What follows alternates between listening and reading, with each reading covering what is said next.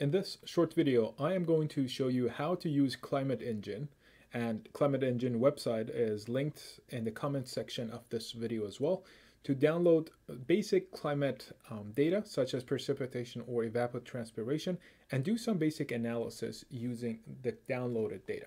All right, so I'm going to close this window first since I'm going to give you a tour of how to navigate to this website.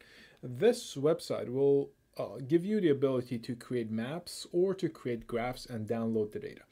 We are going to download graph for the purpose of the assignment. So I'm going to click on make graphs. All right.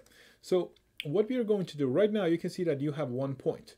You need to select the city that you want to. I'm going to roughly put it in where the Twin Cities are. So it should be like somewhere over here, roughly. You are gonna be a little bit more exact about it, so you can zoom in and put it exactly where you want to, right? Okay, but just for the purpose of demonstration, that's accurate enough for me. All right, so I am interested in two variables. Variable number one is precipitation. Variable number two is evapotranspiration. So I'm going to add another variable. So instead of having one variable analysis, I'm going to have two variable analysis. You can see that variable 2 shows up over here. So under climate and hydrology, I'm going to select PRISM.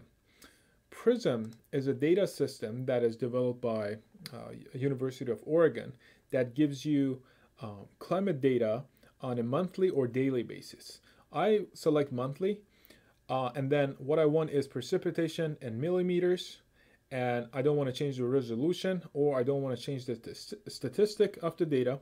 The last thing that I want to change is the time period. I want the precipitation from the entire period that data is available, which is from January 1895 all the way to January 2022. All right, so that's my variable number one. Now I'm going to click on variable number two, and this time again I'm going to select PRISM monthly data, and then instead of precipitation I'm going to select on Hargreaves potential evapotranspiration. Potential ET is over here, and then changing the time period to the entire available time period, and then click on get time series. Depending on how fast your computer is, this is going to take a while. Since I'm recording the video right now, this is going to take a little bit longer than normal, but once the processing of your data is done, you'll be able to see these graphs. On x-axis you have time, and on y-axis, left-hand side you have precipitation, and right-hand side you have potential evapotranspiration.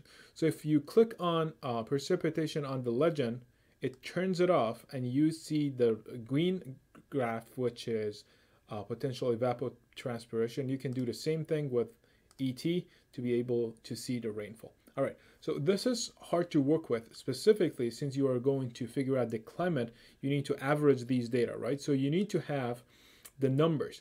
You can download the data into a CSV file, and I'm going to download it, for example. The data is downloaded over here. Let me bring it over here for you. There we go.